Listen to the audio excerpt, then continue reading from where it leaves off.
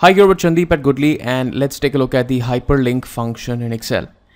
Now, the hyperlink function can actually create hyperlinks for you. It has two inputs. First is the link location, wherever your link is, could be on the internet or could be in the same file, and a friendly name for it. Let's take a look at how a simple hyperlink works. So I'm going to do equals to hyperlink. It asks me for a link location. Let's say I specify as HTTP. I think that's a mandatory thing to write. www.goodly.co.in, right? And since this is a piece of text, I have to put that in inverted commas. Now, and a friendly name is going to be something that people could read it easily. So it could just say our website, right? So two inputs. First is your link location, anywhere on the internet or in the same file, and the friendly name for it. I'm just going to press enter, and this is going to show our website because this is the friendly name that we've given. Now, once you click on this link, it's going to take me through to goodly.co.in. Let's take a look. Right, it's opening Goodly, and let's see. Yes, the site is open. I'm just going to close that and get back to the hyperlink function once again. Let's take a look at the couple of variants in the hyperlink function. Now, not always would you like to go and link to a website. Sometimes you would want to link to any other sheet in the same Excel file. So let's take a look here. We are working on the hyperlink file. The name of this file is hyperlink, and I'd like to go on sheet number 4 in the cell A1. So what I have done here is I have written hyperlink. That's the name of the file, .xlsx, and sheet 4 A1.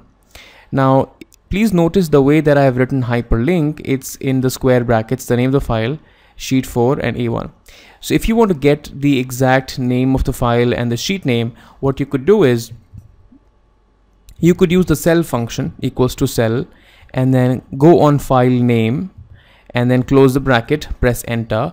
This is going to give you the exact address of the file, and you could then extract only this part, the name of the file and the way it is written, right? So choose is the name of the sheet, hyperlink is the name of the file, and you already have an extension and the square brackets here.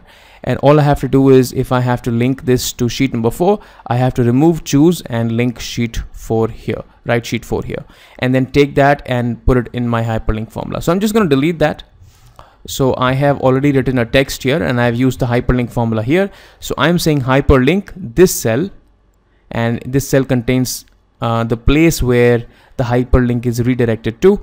I'm just going to close the bracket, press enter. Now when I click on this, it's going to take me to sheet number 4 in the same Excel file.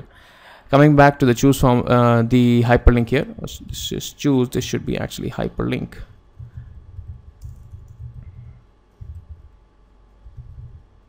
Right. Let's take a look at another example here. What we want to do is, let's say I do not want to hyperlink into the current workbook, but I want to link it to another workbook. So the name of my workbook is test file.xlsx, and the sheet is sheet A1, right? Now, because the hyperlink file and the test file are kept in the same folder, I am not, it's not a mandatory thing for me to specify the address of the Excel file, the whole address where it's located. So I can just write the name of the file and the folder and the sheet name, and it's just going to work absolutely fine. So when I click here, it's going to open another file which is called a test file and go on sheet A1. The reason why it goes is because test file and hyperlink file are kept in the same folder.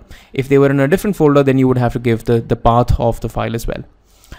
Now, there's one more variation that I learned from Deborah's website, which is contextures.com. You can check that out. I think the spelling is contextures.com. That's the name of the site. You can just check it out. I'll just check if the spelling is right or not, but I think that's the site. I learned this technique from there, that what you could do is, if you specify a hashtag in front of the sheet name, it actually takes you to that sheet. You do not even have to write the file name here. So if you take a look at this example, we have written the file name here first in square brackets, and then we have written the sheet name here. But what we are doing here is just by specifying a hashtag here, we are writing the name of the sheet and the address of the cell, and then we are using the hyperlink formula and linking that here. And now if you can see, I'm just going to click here and it's going to take me to sheet number 4. The same technique can be used. Let's say I am here in my sheet and I want to go to this sheet. So if you take a look at this sheet and this sheet, there's a subtle difference here. This sheet has got no spaces in the entire sheet name, but this has got a space here. So my space sheet. Whenever you have a space in the sheet name, the way you write it is in single inverted commas. So let's just take a look. So I'm going to say equals to and link one cell to sheet 4, press enter. And if you just take a look here, this is writing sheet 4, right? No spaces, just an exclamation mark at the end. Now I'm going to link another cell in sheet, my sheet, and click here and press enter. And now if you just take a look here, this is specifying the sheet name in single inverted commas. You see that? This is a single inverted comma, and this is again a single inverted comma, and then you have the exclamation mark. So whenever you have a space in the sheet name, you put a single inverted commas here.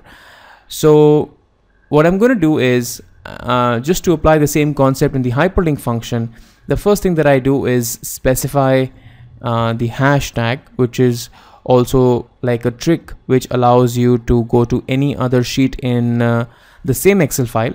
So I apply a hashtag, and after hashtag I apply a single inverted comma, and then I close that via double inverted comma. I apply the and symbol, and after and what I'm doing is I'm linking my sheet. So as of now I have linked the hashtag, a single inverted comma, then I link this, my sheet, and then I again apply a single inverted comma here, and then an exclamation mark, which is also needed, and the cell address. So this becomes an entire full thing, something like this, but the cell address here is A1, and there is also like a hashtag in before. So the only difference here is this, and when you click here, this is going to take you to sheet A1. Right, so those were the few variations of the hyperlink function. I hope you've liked the video. You can follow us on Facebook, Twitter, or on YouTube, and you can follow all our blogs at kulli.co.in. Well, thank you so much for watching this, and you take care of yourselves. Bye-bye.